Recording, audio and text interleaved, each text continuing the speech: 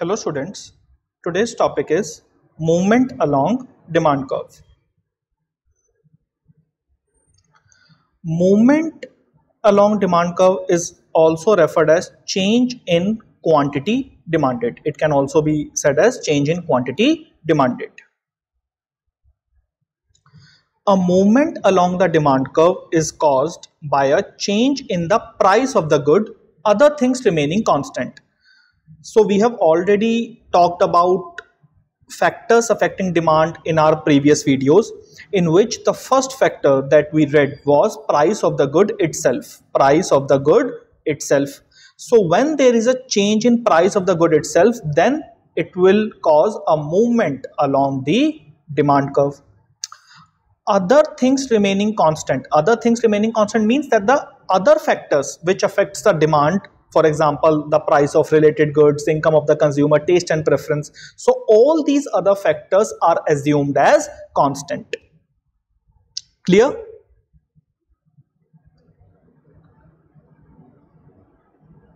Movement along a demand curve can bring about expansion of demand and contraction of demand.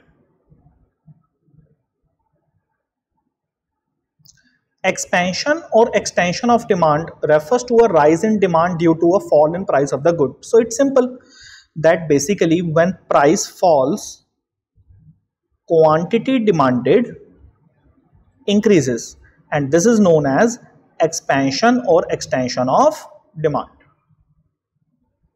Okay.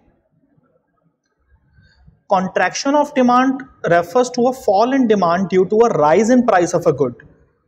So when price of the good itself rises, quantity demanded falls, and this is known as contraction of demand. Simple.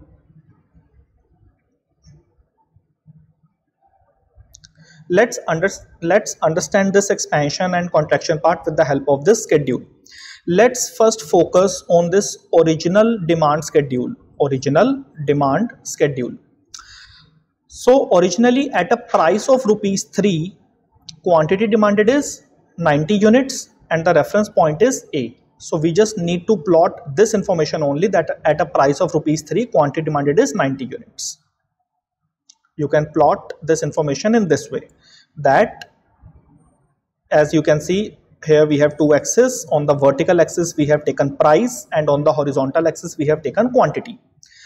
At a price of rupees 3, quantity demanded is 90 units and the reference point is point A. Okay, so we have plotted this information in this way. Fine. Now this is a revised demand schedule. In revised demand schedule we have two cases, contraction and expansion. Let's first focus on the expansion part. What does expansion say? Expansion means that with the fall in price, quantity demanded increases. So when price falls from rupees 3 to rupees 2, quantity demanded increases from 90 units to 100 units. At a price of 2, there is a quantity demanded of 100 units, reference point is C.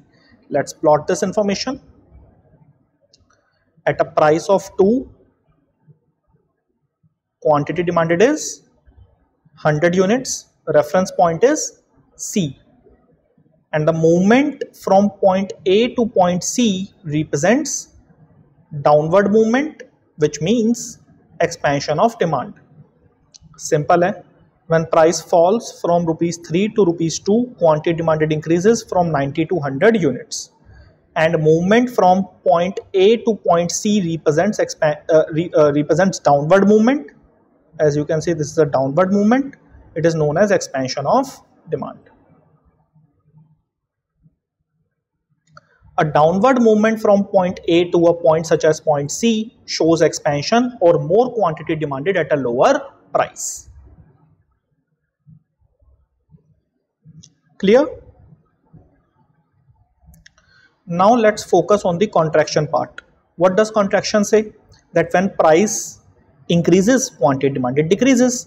So when price increases from rupees 3 to rupees 4, quantity demanded falls from 90 units to 80 units. At a price of 4, quantity demanded is 80 units, reference point is B. Let's plot this information.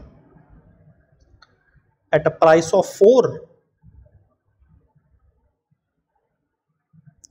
quantity demanded is 80 units, reference point is point B, and movement from point A to point B represents upward movement, which is known as contraction of demand. So when price increases from rupees 3 to rupees 4, quantity demanded falls from 90 units to 80 units, and the movement from point A to point B represents upward movement, and this is known as contraction of demand. An upward movement from point A to a point such as point B shows contraction or lesser quantity demanded at a higher price. मैं last time में से conclude कर रहा हूं concept को.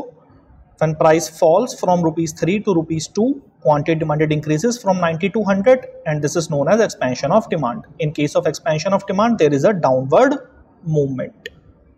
Okay. When price increases from rupees 3 to rupees 4, quantity demanded decreases from 90 units to 80 units. This is known as contraction of demand, and in case of contraction of demand, there is an upward movement.